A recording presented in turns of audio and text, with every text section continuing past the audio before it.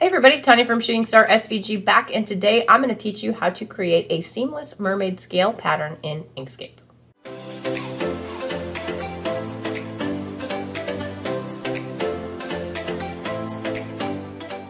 First time here, go ahead and click on the like and subscribe below, as that does keep me motivated to continue making these videos, so that way you can grow your business and change your life.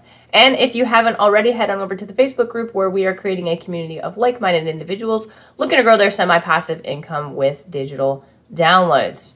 Learned a cool trick the other day, how to make a seamless mermaid scale pattern in Inkscape.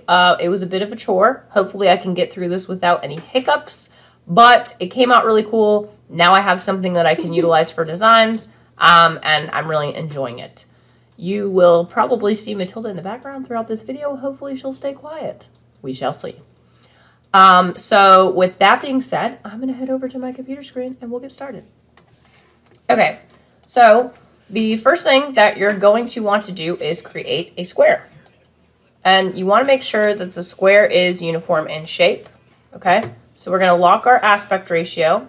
We're going to go to inches, and we're just going to make sure we have a 1 inch by 1 inch square. Okay, we're going to go down here to the bottom bar and change our opacity fill to 50%, and I'm just going to change the color of this for the purposes of this. Okay, now the next thing that you're going to do is go to object, and you're going to go to group, and I'll show you why in just a few minutes. Okay, all right, now you're going to go to edit, clone, create tiled clones. Okay, that's going to open up this window here. You're going to want to make sure that the Charlie Mike CM reflection and glide reflection is checked. We're going to do width and height 14 by 14 inches and click create. And you'll see this tiled clone come about. Okay, the next thing you want to do is click on a square. It doesn't really matter which one it is. And then you're going to go back to edit, clone, and you're going to go to select original. That's going to select your original square. You're going to want to raise this selection to the top, okay? Sorry. Then you're going to want to drag this over. All right, this is where the fun begins. Now we're going to just zoom in here. I'm going to double click off. You're going to click on until you can see that the rectangle in layer is selected. You're going to want to make sure your snapping is on for this. Okay, so turn your snapping on. Go to the Bezier curves, go to the corner of the rectangle, and then, or the square, I'm sorry, and then bring it to the corner. Okay, that's going to create this pattern here on your board. Okay, now I've seen this done a few different ways, but this is what works for me. Okay. So what I'm going to do is I'm going to create guides that are going to help me with creating this mermaid scale pattern, okay? So I'm going to bring guides down. Now we know this is a 1 inch by 1 inch square, so I'm bringing them over, and I'm going to end up placing the square inside of that in just a minute, okay? So I'm going to do that, and I'll be right back. Now, I don't know if you guys have worked with guides before, but double click on this and make sure that it is at the exact mark, or else it's not going to line up the way that you need it to line up, okay? Once you have your guides where you want them to go, you're going to select the square and move it. Make sure that down here you have your layer checked. If you have the rectangle checked, it's only going to, or the square checked, it's only going to move the square and not the line that you just created, okay? Now we're going to zoom in. Well, I can do this a little bit zoomed out, I guess. You're going to click on Edit Nodes, and you're going to go in, and you're going to select your line, okay? And here, you're just going to click and drag this out, okay? And then the next thing that you're going to do is you're going to click on the nodes, and sometimes this is a little bit hard to see, so you can move your arms. And what I like to do is I will snap them to the guides that I placed so that I have a uniform shape, okay? And you'll see what that's going to do now is I have this scalloped mermaid pattern on these clones, okay? So obviously we want like a thicker line. You're going to want to go to your fill and stroke, and you're going to go to stroke style. Make sure that you have a round cap. That's going to round out the caps. I like to work in pixels when I'm messing with my width. And I'm just going to change that to 5 and see how that goes. And that looks pretty good to me. You can always, because we're going to turn this into an SVG, you can always increase the width later on if you're trying to make a particular design, but that's going to be entirely dependent on what your style is, okay? So the next thing that we're going to do is we're going to go back to the rectangle, okay? And you can double click or click on that to get just the rectangle selected. And we're just going to delete that off, okay? And that's going to remove the background. Now, if you edit this line at all, it will edit these, but we don't want that, okay? So now that we have our pattern, what we can do is we can go ahead and select all this. And if you want to go ahead and delete the guides at this point, you can, but I just tend to leave them. You're just going to hit Control-D to duplicate.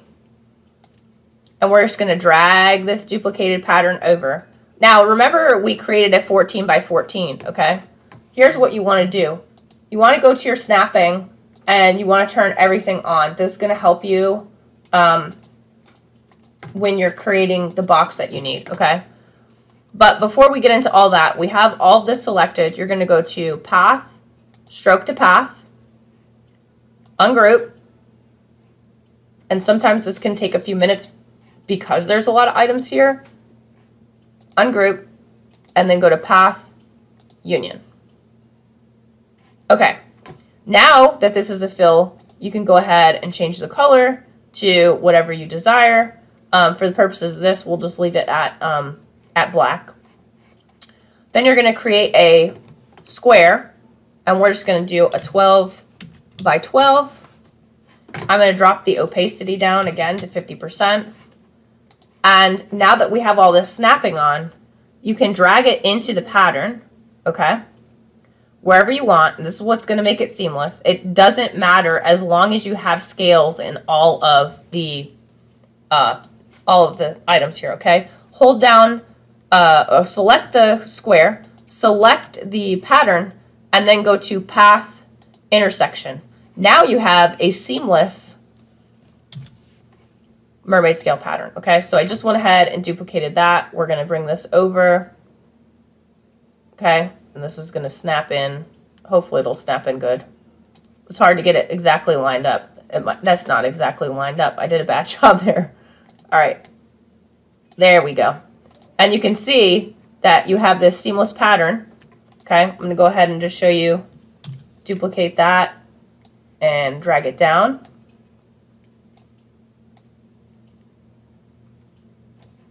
Okay. You have this beautiful seamless mermaid pattern, okay? So you could easily just take this portion. I'm just going to hit Control-C. I'm going to open a new window. Now remember, I have my document property set up to be 12 by 12, okay? I don't know why Inkscape is giving me some trouble right now. There we go. And I'm going to paste this in. And then I'm going to go ahead and center that to the page. And then I can go ahead and save this as an SVG, okay? Mermaid Scales YouTube, okay? So another thing that you can do is if you're using this for a pattern and you want it to be smaller, you can change the width of this to 6, and then you can kind of duplicate these over to have a smaller effect as well. And then you would just unionize them, okay? So again, if I move this over, and I'm just going to scroll in so I can, or zoom in so I can get that situated here. All right. And you're going to want to get this as close as possible. I don't have my snapping turned on. So the snapping is really going to help you line these up the right way. And I just go ahead and turn everything on. I don't know why. It's just kind of like one of those forces of habit, I guess. All right. And you can see that that's lined up really well. Another way to check is to go to View, Split Mode, Split. Okay, you're going to see that there's going to be a line where everything intersects, okay? And that's okay, because the goal of what we want to do now is we're going to select both of these, and we're going to go to Path, Union, okay, to create the new pattern. We're going to scroll over and make sure that there's no lines going through. And there isn't, okay? So now that this is unionized, you can go ahead and duplicate this. Hold down Control to bring it down. There we go. That's all lined up there. Again, you're going to see these lines here, which is not what we want, okay? But you can click on the top and click on the bottom, go to Path Union, and just double check to make sure all those little lines go away, all right? And then you're good to go. Now you have an even smaller seamless pattern. So you can utilize that for anything. Previously, we had talked about how to utilize patterns in Inkscape, so you can actually add this in as a pattern and put it in.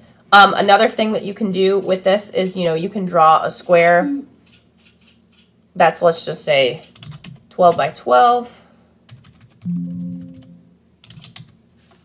And we're going to go ahead and center that to the page, bring it to the back, and you can just, like, utilize a color there. Oh, I have my aspect ratio locked. I'm like, why is that so wonky? Okay, let me try that again. Okay.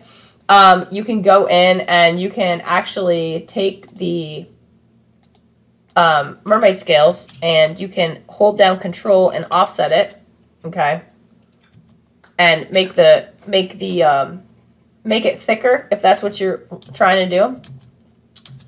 But you can take this, you can select both the top and the back, and you can go to Path Difference, and that will subtract those out.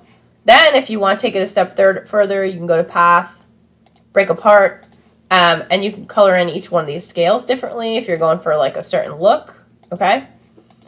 And then kind of like go from there. So there's a myriad of ways that you can play around with this. It's just a really useful tip if you're trying to create a pattern that you want to utilize for Tumblr designs and things of that nature. So if you'll have any trouble or questions while going through this, feel free to drop a comment in the comments box below. Or if you're watching in the course, you know, drop a comment in the discussions or head on over to the communities. If you need anything at all, don't hesitate to reach out. ShootingStarSVG. Grow your business, change your life. Now, like and subscribe. And you better get excitement. If your mom tells you not to scream, just scream anyways. Smash the like button. Do it now. Bye, guys.